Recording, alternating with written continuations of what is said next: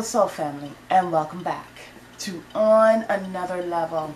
And today is a beautiful message. Divine Spirit is telling me to do this message,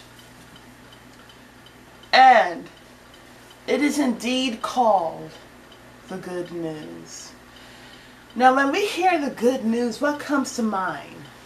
What comes to mind? When I hear about the good news, what comes to mind for me is something that is expressed. It is a testimony. It is when I hear good news, what automatically comes to me is someone expressing truth. Now, interesting enough, in the world, you have to use your discernment to determine what is exactly good news about an event.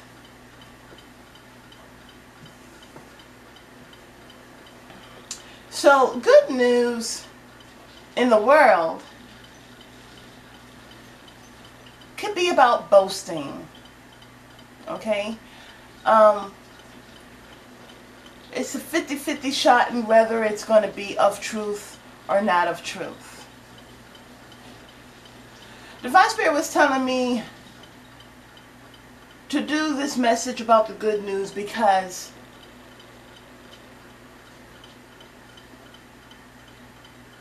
when it's about the Bible, it is good news of truth.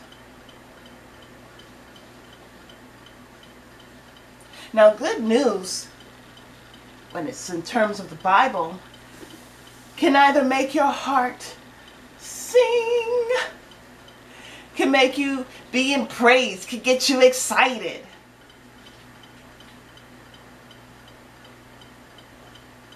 Could nurture your soul, can restore your faith, can build it up even. The good news from the Bible. Will move you to sing hallelujah. The good news of the Bible will help you to see what it is that your ancestors, your soul family, have gone through, have come in, gone through, and have come out.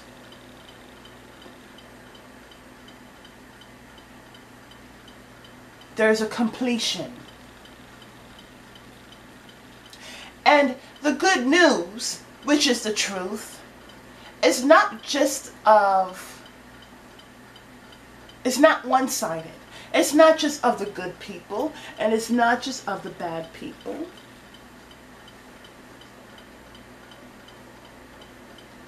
But it's of both. It gives you a full picture. What's so marvelous, beautiful soul family, is that as I close my eyes, Divine Spirit is showing me the different events taking place. Because those that write these events are blessed with the Holy Spirit.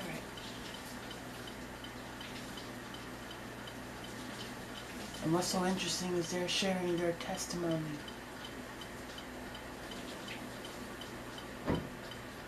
The Holy Spirit is speaking to them, through them, because it's with them, right? Coming in, going through, and coming out. They're not doing it on their own will. Power. It's the power of the Holy Spirit that helps them to endure, that helps them to be healed, that teaches them, that sets them free.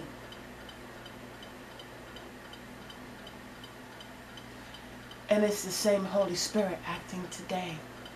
And it's not really acting, I don't want to use that word, but it's the Holy Spirit in its natural flow today. And as you are filled with the Holy Spirit because you've made your decision, you willingly chose, you said, God Almighty, there is no one above you. No one can separate you. No one can defeat you. Nothing can substitute you. You are our God, and we are your people. You see, when you're able to say that and feel good in it, that is the good news. That is what the good news, that is what the Bible does to you. Now, Divine Spirit was also telling me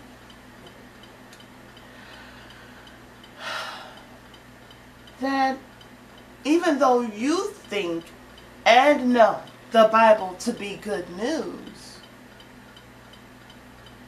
because you're matching that energy, the energy of the prophets, the energy of the Holy Spirit that is found in each of these people of God, you are able to relate to them. You're able to relate to their struggle. You're able to relate to the times of hunger, times of thirst, times of pain. Because the wicked do not do anything different.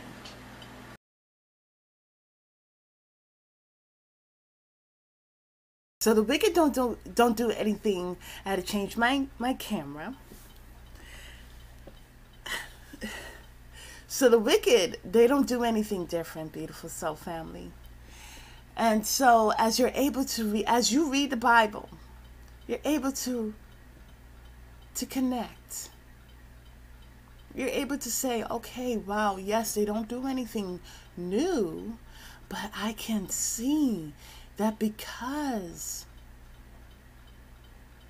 my soul family made it through, I will make it through too. I understand that this good news of the Bible is a double-edged sword indeed. Because those who hear it can be healed, but there are others that hear it. Oh, they are disturbed. They are greatly disturbed. They're disturbed by the energy of the Holy Spirit. And so what's so interesting is that the world is disturbed by the Holy Spirit. But they're not disturbed by the spirit of the Antichrist. Okay? So Divine Spirit was telling me that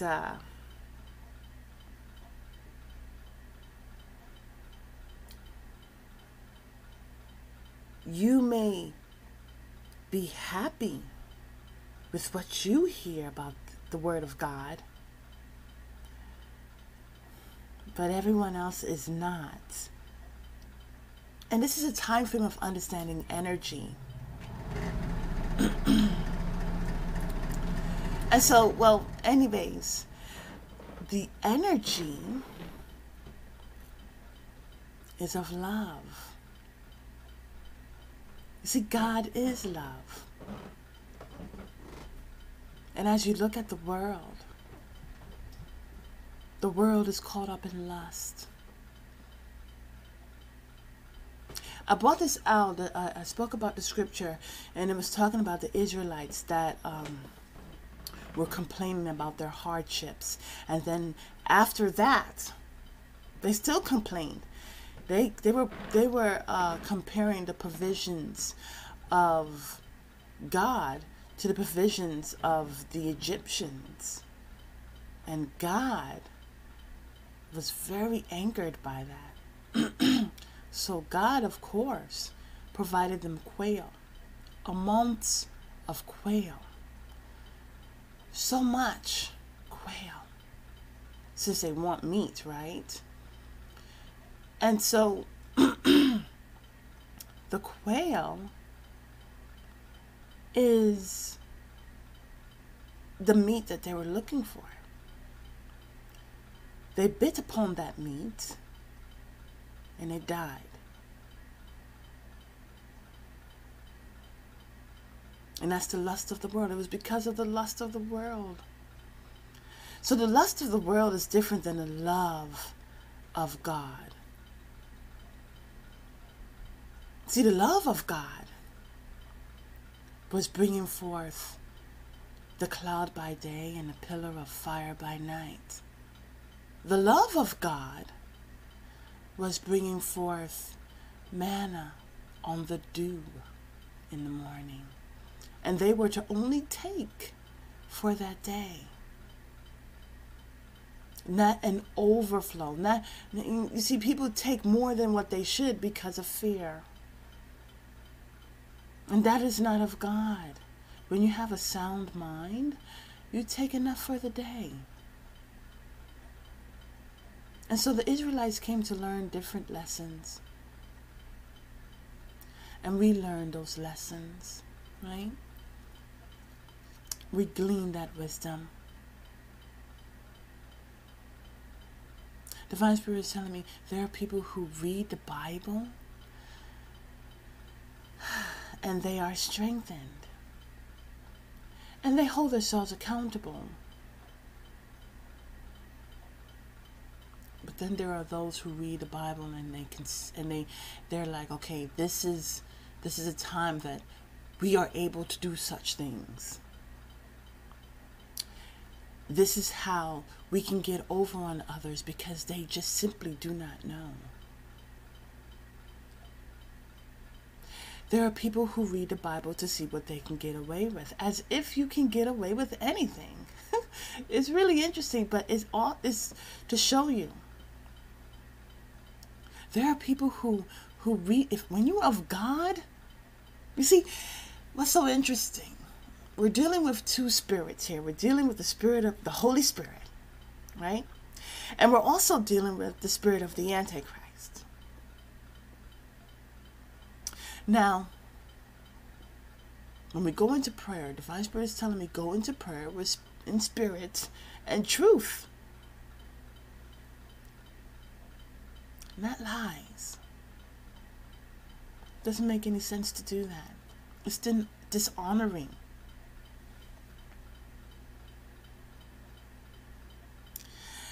When you're in the spirit of truth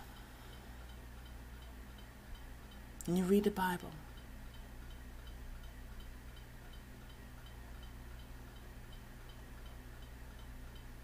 you're hearing what God is saying. You're connecting more. You're strengthened. You're nourished. Now, as mentioned, there's another spirit roaming, the Antichrist. Spirit of the Antichrist. And so when these people read the Bible, because they do read the Bible, understand that they're getting a different side. They're not seeing what you're seeing. They're seeing, this is what my ancestor did and I'm going to do it too. They're seeing, this is what my ancestor went through, and so I'm going to bring about vengeance. They're angered by what they see. And so that's why, for so long, they tried to hide the Bible, try to take away books out of the Bible. It has come under a great attack. The body of Christ came under a great attack and was tested. The Word of God is coming under great attacks and is tested. And beautiful soul family, could you really expect there to be a difference in reference to you? You will come under attack. You will be tested. But fear not, for God is with us. And that is what we read about and come to know when we read the Bible. We're strengthened. We're encouraged. Now, there are some people who do not like to read the Bible because they see certain things that bring forth question. But you have to understand, there are slaves and there are masters. And for some time, this world has been seeing and saying masters were of a certain race. You see, beautiful soul family, the earth is our home. And we have not been rejected. But there are those who have been. There is a bloodline who has been. There is a seed who has been rejected for what they have done, their ancestors have done, and what they continue to do. And so because they don't change their ways, they will continue to be rejected by the earth and God Almighty. You see, what's so beautiful about God is that Jehovah, Yahweh, sent his only begotten Son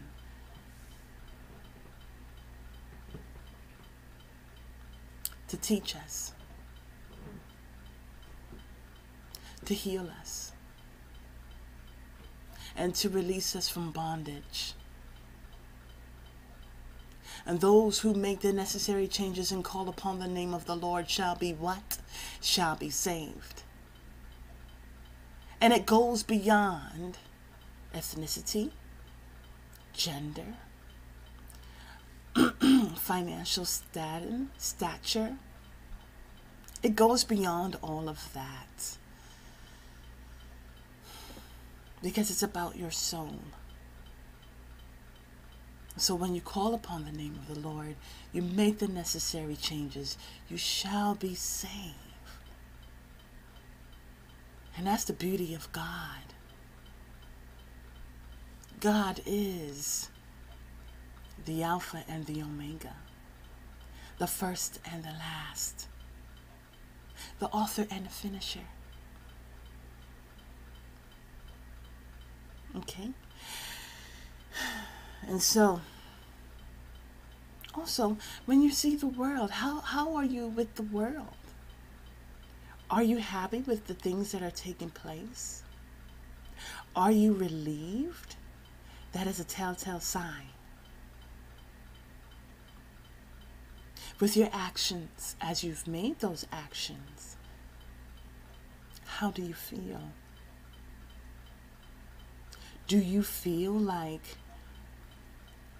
things are finally put into order? The Divine Spirit was telling me that when it comes to the body, and there's pain and affliction in the body, isn't the whole body at unrest? And when the points of the body that has been bruised and it comes to a point of healing, doesn't the whole body come into rest? My point is that in this time frame, are you in rest? Truly, take the self-examination. Close your eyes even. As I'm in this, am I at rest? Do I feel good in what's going on? Or am I disturbed?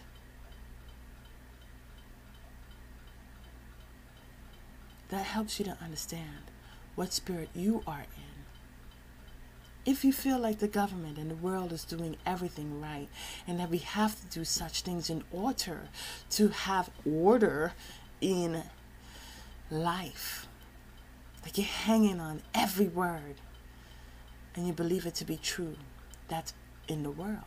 You see, there's different energies at play here. There's the world's news, and then there's the good news. Which one are you embracing? Which one are you taking joy in? And that's up to you. Today's reading is from Isaiah 47, verse 48. Actually, let me see.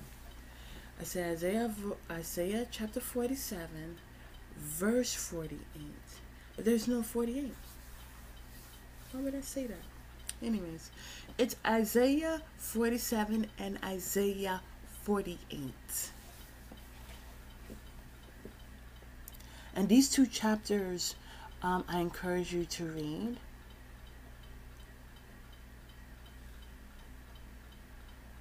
Because it really is an eye-opener.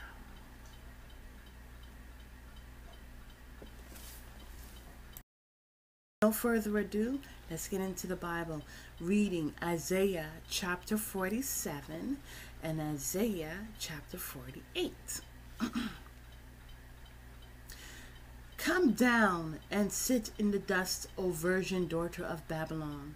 Sit on the ground. There is no throne, O daughter of the Chaldeans, for thou shalt no more be called tender and delicate.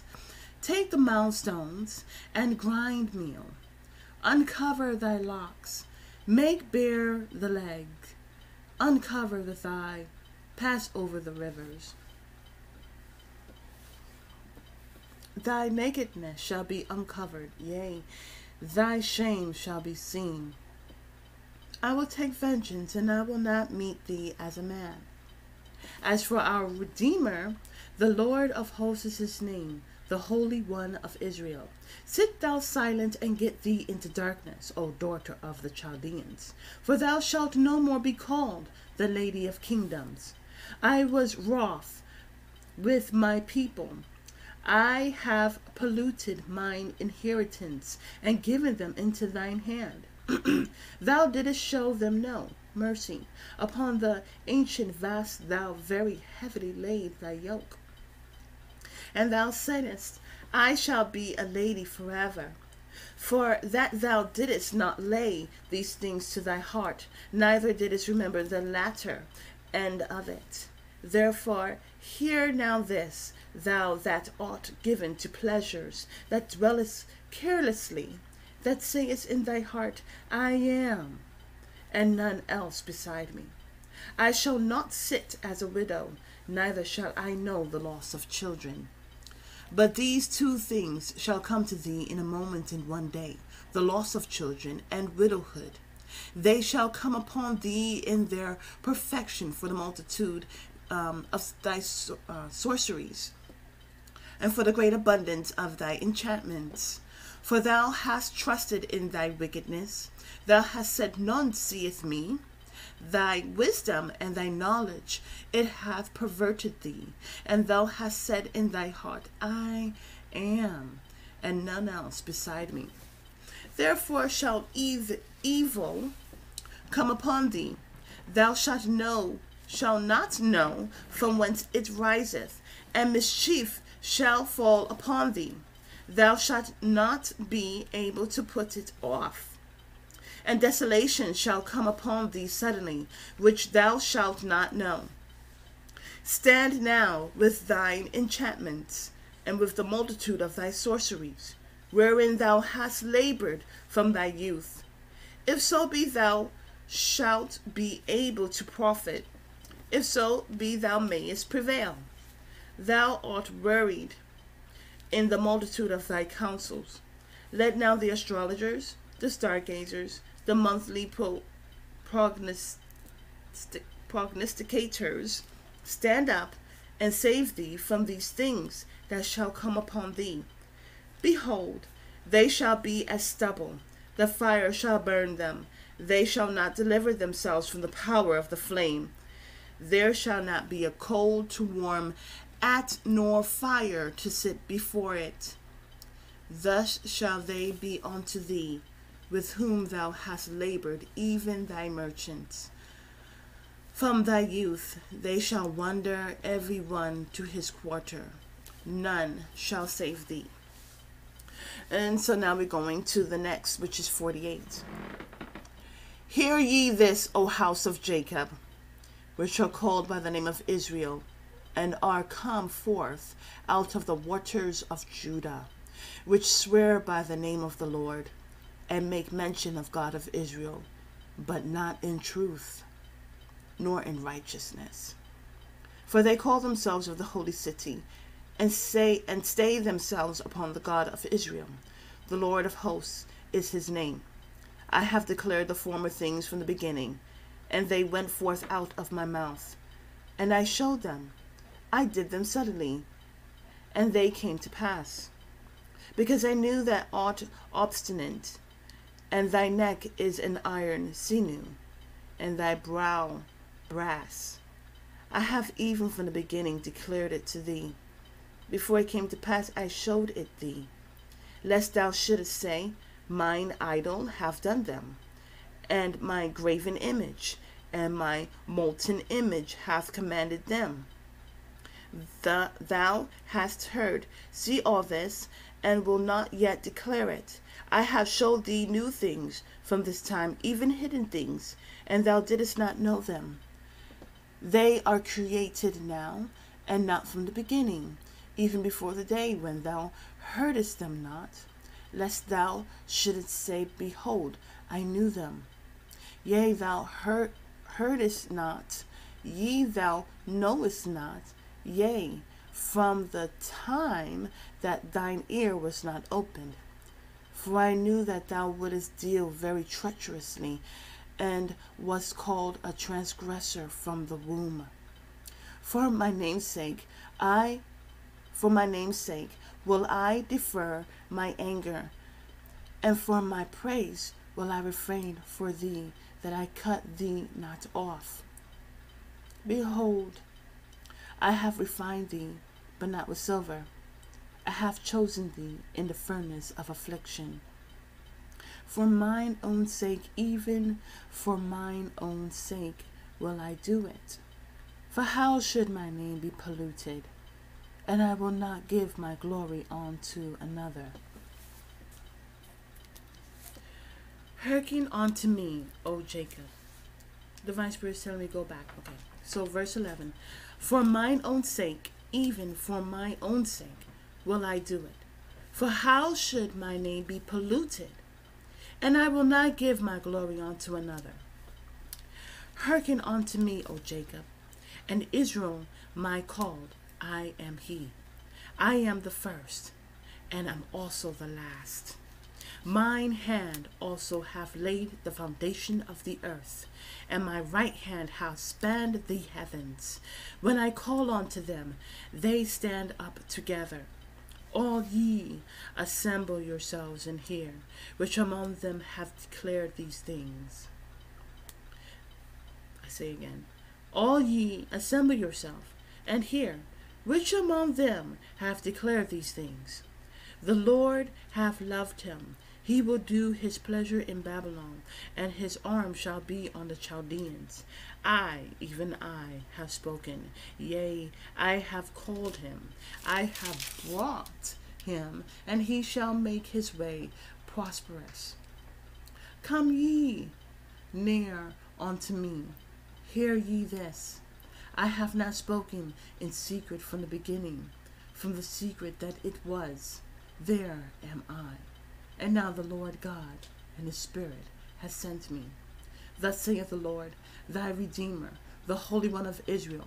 I am the Lord thy God, which teacheth thee to profit, which leadeth thee by the way that thou shouldest go.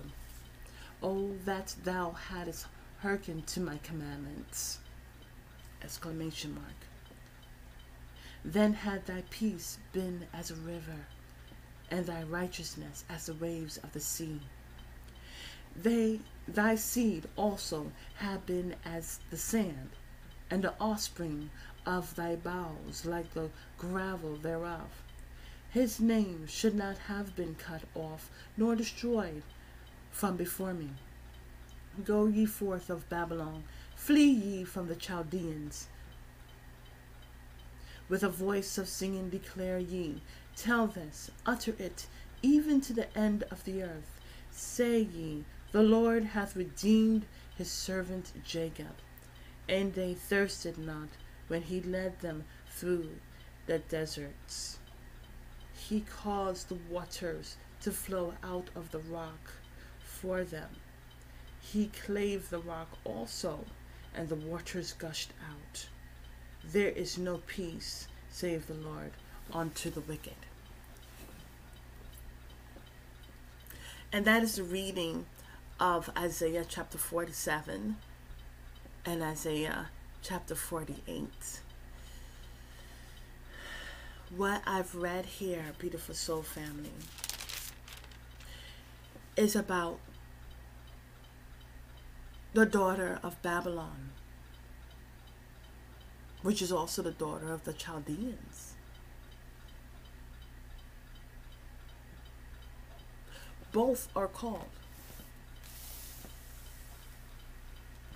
You know what? I think it's so interesting. It says, O virgin daughter of Babylon.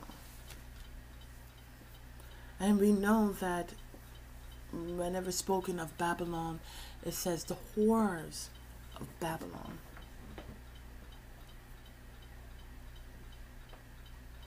But here it says virgin.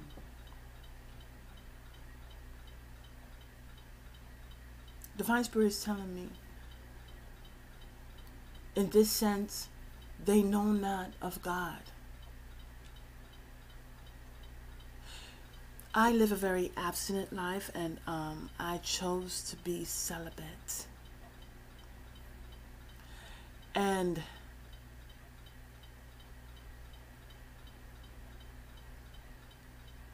it is so interesting. When I see virgin daughter of Babylon, what I'm seeing is they're abstinent from the word of God. They're abstinent of truth. And they're celibate when it comes to God Almighty. But they fully embrace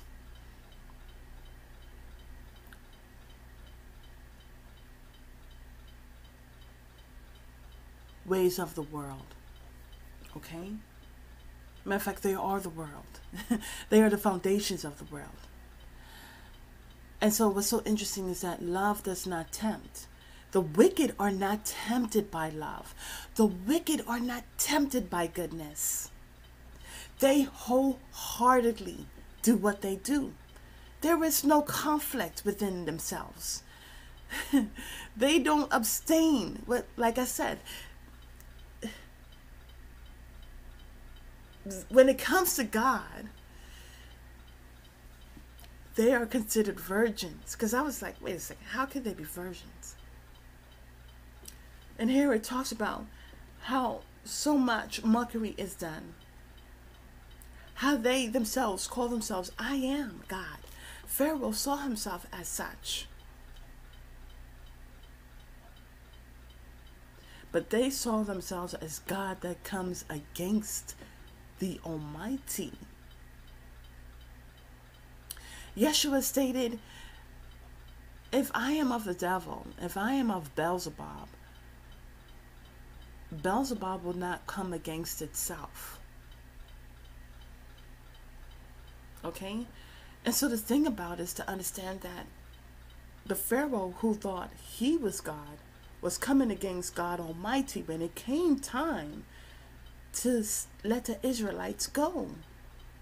So what does that tell you? It's the same thing about old daughter, virgin daughter of Babylon, and the Chaldeans, the daughter of the Chaldeans. They themselves think that they are God, and there is no other. That is the difference. Okay? Great is God that is within us than that of which is in the world. Okay? God is with us. We are the children of God. We reflect the image of God. Now, what's so interesting is that they will want you to worship an image. But see, as we focus on God the Almighty, we reflect the image of God and the likeness thereof. We don't worship images. You see, there's a difference. Hopefully I'm trying to transfer this over correctly.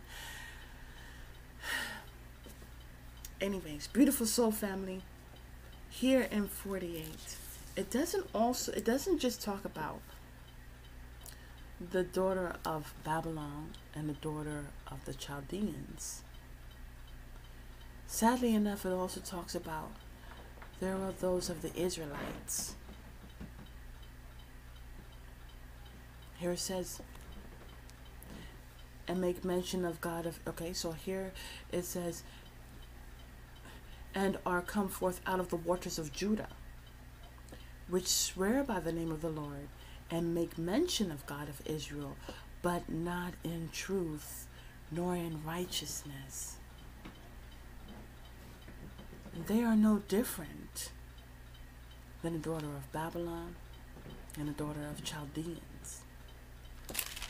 But because of God Almighty and who God is, He remembers those who do accordingly. And this is why you have to understand, well, what spirit am I a part of? There are people who have the Holy Spirit and can read this and see good things, see justice. And there are those who are the spirit of the Antichrist and can read these same 2 chapters and feel dreaded. The thing about it is that we are to hold ourselves accountable. And we are to say, okay, what do I need to edge out of my life? Because this is not just about the daughter of Babylon, O daughter of Chaldeans, but this is also about those who come from the waters of Judah. Are you coming to understand and read and say, I'm making the necessary changes in my life. I bring myself to repentance. Are you angered even the more? It says, O thou that hadst hearkened to my commandments. O those who hearken to my commandments and make the necessary changes. And to see, the Bible will always be a double-edged sword. The sword of truth that brings forth justice. And also the sword of truth that tears down.